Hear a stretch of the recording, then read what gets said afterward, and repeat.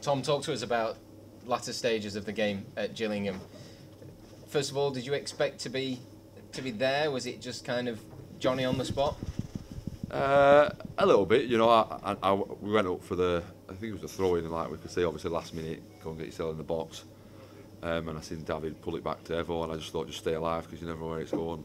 You know, luckily for me, it just fell perfectly for me. What was the reaction like on the bus coming back up? I suppose that trip seemed like it took 5 minutes as opposed to however many hours. Well, I don't know about that, but no, you know, obviously it picked up the spirits a little bit. You know, last minute goal, it's a great feeling as well, like to get something out of the game, because I thought we deserved, you know, at least a point.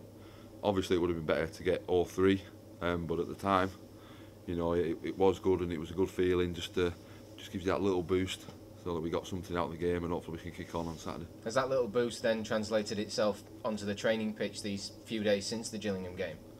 Yeah, of course. I mean, the lads are always, you know, always quite lively, because you've got to be. There's no point, you know, coming in and just being down all the time, because that's not going to get you anywhere. So you've got to come in and be, you know, be spirited and give your all every day. And the boys have been doing that, and hopefully we can take that into Saturday. We've spoken to you a few times and other players here about